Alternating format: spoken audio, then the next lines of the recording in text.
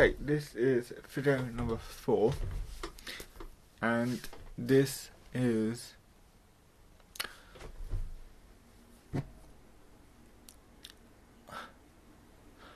Disability and Diversity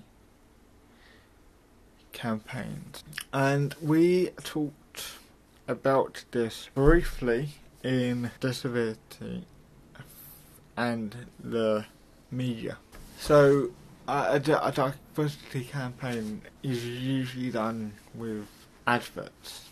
It's done in the M&S adverts, it's done in the one of the M&S adverts for a range of clothing. It's done in the ASOS again for a range of clothing, but it's not. It's usually a second thought, and it's usually done for a certain amount of time. And it's usually done with one particular kind of disability.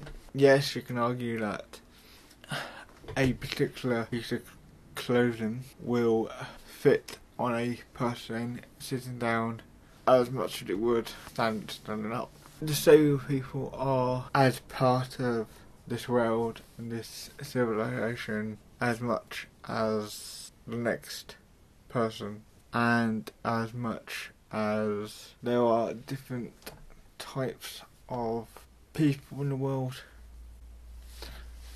You will find a person with a disability with those similar belief systems and body types, and I think it's right. I think it's right that people with disabilities are given a chance to show off their modelling talents.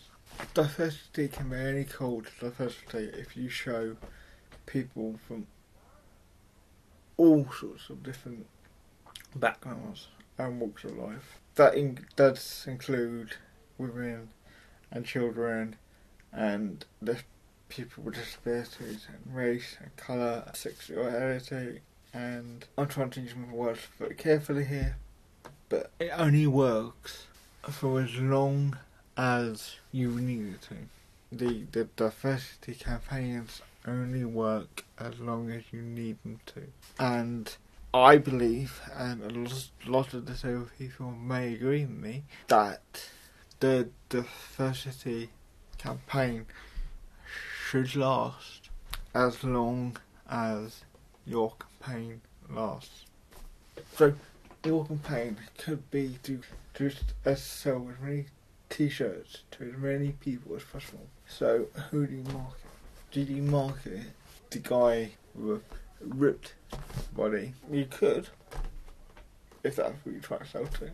If you're trying to sell to everyone, you need everyone in the campaign. You need, and yes, it's difficult to get everyone and every single one of those people.